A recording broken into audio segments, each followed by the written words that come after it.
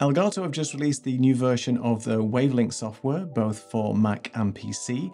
Version 2.0 now comes with a new plugin called Voice Focus. And this is a new AI plugin that helps reduce any background noise and makes your vocals sound fantastic. So let's play around with it in the studio in the noisy environment and see how well it does. So I've got the new Elgato 2.0 Wave Link software, and it's got the Voice Focus disabled at the moment. So I'm in a room that's not particularly well treated.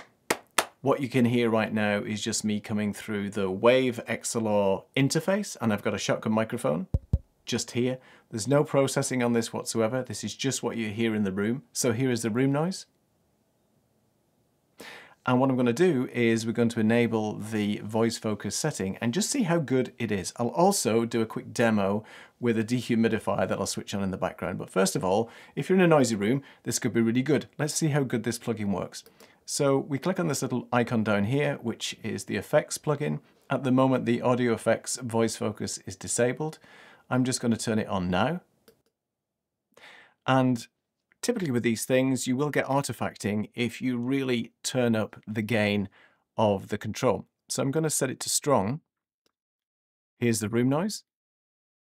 And let's have a listen to what this does with my voice. Now, typically, it would artifact if this is not a very good plugin. But let's see what the quality of the voice sounds like with it at its maximum. And now I'm just going to turn it down to weak. And let's see what my voice sounds like with this. And then I'll be quiet and you can hear the background noise. So let's now turn on the dehumidifier and see what that sounds like. So as you can hear, I've got the air conditioning unit dehumidifier on in the background. It's very noisy. It's approximately 4 feet away from me. This would be like a typical office environment or an environment where you have no control over any air conditioning units that may kick in. So let's see what this voice focus plugin does with this. At the moment, it's disabled, as you can hear, because it's super noisy. Let me just switch this on.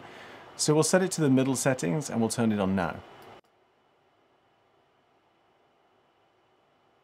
So I'm now going to speak and I'm going to see what the voice focus is doing compared with the ambient noise in the background. So what it's going to have to do is listen to the fact that this is a voice speaking and try and remove all the extraneous background noise from this dehumidifier air conditioning unit. It's on 50%. Let's turn it all the way down to weak. So this is the weak setting. So this is the one where you would expect it to have the least amount of artifacting. I mean, it's going to be working really hard to try and remove this sound in real time in the background. And let me now just turn it on to strong. So now the slider is all the way up to strong. And I'd be interested to see what artifacting, if any, it's doing to my voice based on what you can hear. So I'm now going to disable it completely. Back to it being fully noisy with the air conditioning unit. All right, let's take a look and see what this sounds like. Overall, I think it sounded pretty good. You just have to be careful at what strength you set the plugin to. If you set it all the way to strong on its maximum, then you are going to get some artifacting in the voice, as you heard from the demo. But overall, I think it's done a fantastic job, and it's really a decent plugin compared to some others that I've used in the past. And particularly when you can just do one click, set it around sort of between 60 and 70%, and I think you're going to get the best out of it, particularly in a really noisy environment.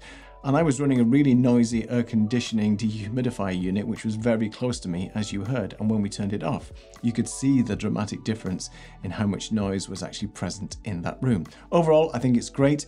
I'll be using it for some of my videos as well. I encourage you to update, test it out, and let me know what you think in the comments. See you in the next video.